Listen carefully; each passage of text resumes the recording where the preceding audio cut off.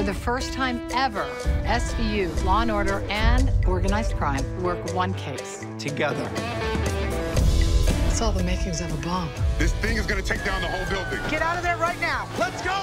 You're gonna be brought down a journey of unspeakable crimes. Drop your weapon. They charge you with murder, drug distribution, terrorism, and sex trafficking. Justice gets played out. Arrest this son of a bitch. Let's move.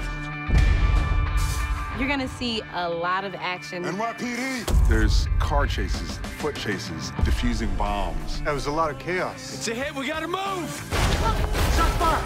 Police. People actually think I can arrest people. They believe I'm the police, and I'm as far from a cop as you can get. The viewers go on this ride with us. It's the first time in the history of Law and Order That all 3 Law and Order shows. We'll be coming together to work one case. It's super huge. It's the traditional crossover on steroids. One of these bombs goes off and our city is torn apart. We're missing something. Think. It is a true event. It's how we roll. It's what we do.